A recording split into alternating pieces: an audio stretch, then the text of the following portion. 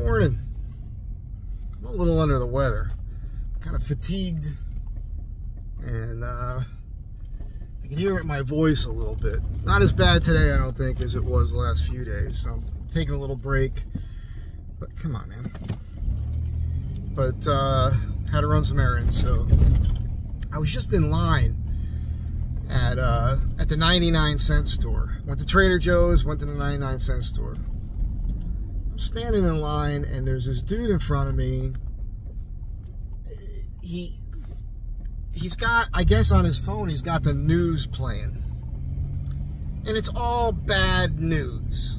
And of course, it kept going and going and going, and it got to Trump. Oh, you know, Trump's case. It's all BS, all gonna get thrown out anyhow.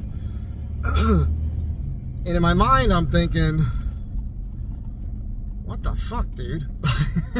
Like, I don't watch the news anymore because it's BS anyhow. And I thought to myself, this guy, well-dressed guy, well put together, not a bum. Not a bum at all. You could just tell. Nice shoes, everything. Black guy, shaved head, whatever. In my mind, I'm thinking, this can't be a happy guy. It just can't be. You can't listen to the news.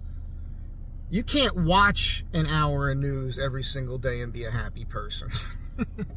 You certainly can't be a happy person if you're audibly listening to the news everywhere you go, to the point where even when you're standing in line at a cash register, it's blaring. It was highly annoying, and normally I would say something. I kept my mouth shut, and I'll tell you why in a second. But then some guy at another register walked around, don't know what happened, bunch of drama. He came up to a woman that was 2 people ahead of the guy with the news blasting out of his ass, literally, because he's got it in his back pocket. And she wanted to cut in line, or this other person wanted to cut in line in front of this woman, which I didn't even notice, because I'm annoyed now because I'm listening to shit that I'm purposefully cutting out of my life and trying not to listen to, being forced to listen to it. It's like, that's a thing, man. People doing what they want to do that clearly can be annoying to everybody else around you, like listening to your music or something. I hate going on hikes anymore up to the Hollywood sign, because there's people with their speakers on their backpacks playing their shit music, man. Garbage music. Techno crap, rap crap, whatever. Crap. I sound like this grumpy old guy. But I listen to good music. In Trader Joe's, I don't know if they had an oldies station on or what, but it was awesome. Bunch of doo-wop and cool 50s, 60s stuff, soul music. That's my fucking jam right there. Anyhow, this dude, who I have all these thoughts about, goes off to bam, and he proved to me that he's an unhappy, miserable bastard. And I just kept my mouth shut. The reason I kept my mouth shut is because I've been watching this show lately that I highly recommend. I caught this show a few years ago, I guess probably when it was on, and I didn't catch it from the beginning. Apologize for the camera bouncing. These are the roads in Los Angeles. It's called Loudermilk. Ron Livingston. I really like Ron Livingston as an actor. I think he's great. Deadpan, kind of dry sense of humor. You know, he's one of those actors that, like a lot of actors, they're not really actors. They look good on camera, and they basically play themselves, or, you know, the same thing over and over and over again. I don't think we're going to see Ron Livingston acting out as, like, you know, geriatric or something, or, you know, like so many actors have done that, like, you know, they play like there's something wrong with them or something, or whatever. He's never going to be that kind of actor. Which is fine. I love the guy. Everything he does is awesome, because he's always believable. He's always got the best lines, it seems like. He was great in there's the Easy Company, you know, Band of Brothers, all right, the HBO series. He was fantastic in that, played a real person. Great.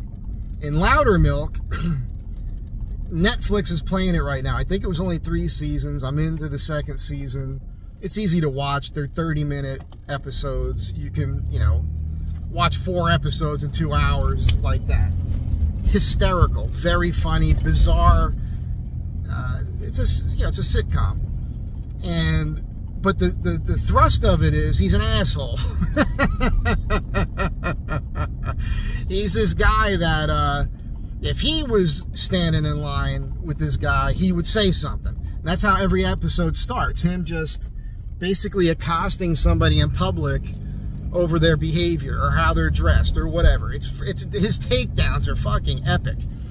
And his character is a guy that he was a critic, a music critic.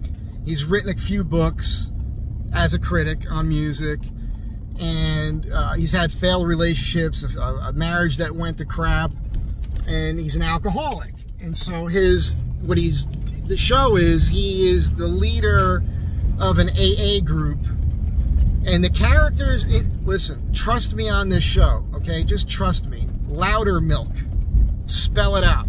Loudermilk on Netflix. Trust me. Because just the people in the group, it's like, what? Because you're just looking at the ensemble cast of that show, the people they cast for that show, you're like, where did these people come from? Because you've never seen them before, and they're awesome. They're awesome. Will Sasso's in it. He's a big comedian dude. He's really funny. So, watching that show should make you reflect a little on yourself if you're like me, because I'm similar. I'm not as bad. No way am I near as bad as that character. But I've been known to say shit to perfect strangers. So I'm like, okay, like that's a bad thing. Like they really point it out. I mean, he basically gets called an asshole in every single episode. And he just owns it, man. He owns it. You know, he's always got the one eyebrow above the other eyebrow. Everywhere he goes, looks like something's like highly interesting. Or questionable.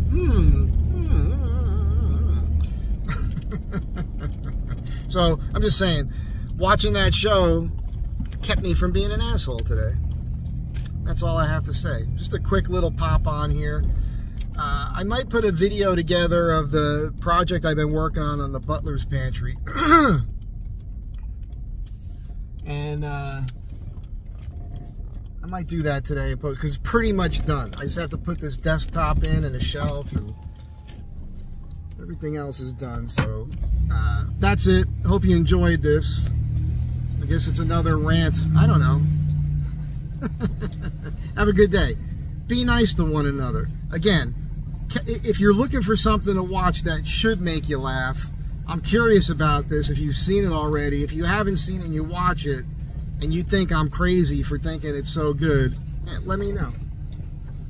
I don't really care, but you know, you can let me know anyhow. Have a great day. Be good to one another. I'll catch you all in the next one.